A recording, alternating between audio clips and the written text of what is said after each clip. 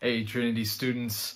So I know you guys might have a lot of questions as to what's going on, and we're kind of in a really difficult spot as a country, with the coronavirus pandemic, and with school being canceled, and I'm sure many of you have already heard that Trinity Bible Church is canceling all of their Sunday services and their midweek activities, at least for the foreseeable future.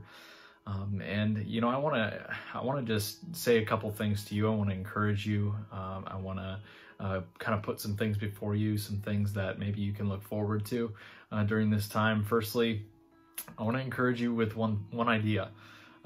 There's only one throne, and God sits on it. That's something that we believe as followers of Jesus, is that God is completely sovereign. He's completely in control, and that there's nothing that is surprising to him. There's nothing that is really throwing him off guard. And so what that means is not that God is condoning or approves of suffering of other people, or kind of the chaos that we might experience because of this. But it does mean that he works all things together for the good of those who love him. And that's a tremendous hope that we can hold on to. Actually, in the book of Hebrews, it talks about this hope that we can hold on to. It talks about how it's an anchor for our souls. It's something that's firm and secure. And so I want to invite you firstly into that, that whatever doubts or anxieties you might have about what's happening in our world right now, to kind of filter them through what God's word says about who God is, and how we can live in light of those realities.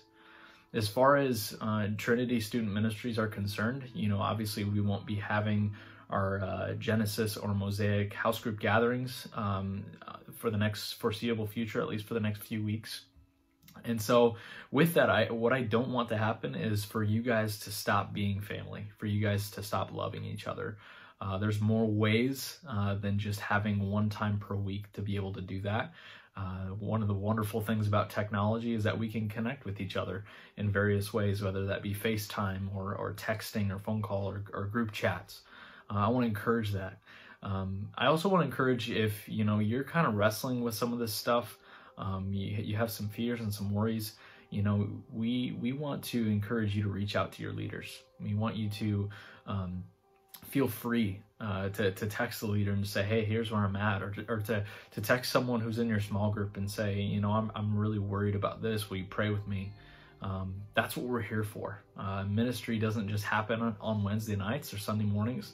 The ministry that we get to be a part of as a church extends to every second of every day of our lives. And we can invite each other into wherever we're at, whether that be good, bad, or ugly. And if you're sitting here and you're like, man, I'm excited about what God could do through this, then I want to call something to your attention. God has given you a peace that is for you, but it's not just for you. It's something that you can pass on to your friends, to the people that you normally engage with on a weekly basis, whether they know Jesus or not. God calls us to be his ambassadors in his word.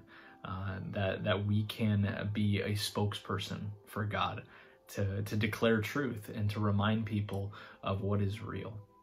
So overall, amidst the changes, there's a few things that you guys might be seeing come up in our social platforms and on our website and on our app. We want to encourage you guys to engage on Sunday mornings. We're going to have a video teaching on Sunday mornings. And then we're also, throughout the week, we're just going to have some short devotionals that we're going to share with you guys. Some of them are just going to be our thoughts and some of our musings about what God's teaching us. But then there's this one thing that I really want you guys to consider being a part of.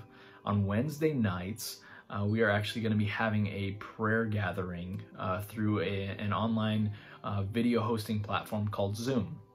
And that's a link that we'll make sure to get sent out to you. But above all of this chaos, God is in control, and we can only do so much.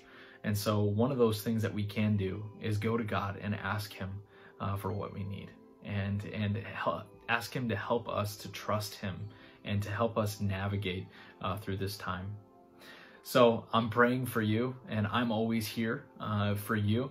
You can call me, you can text me. My number's 319-215-7529. I'll be around for the next foreseeable future. I'll be right in this with you. So feel free to give me a call or text me anytime.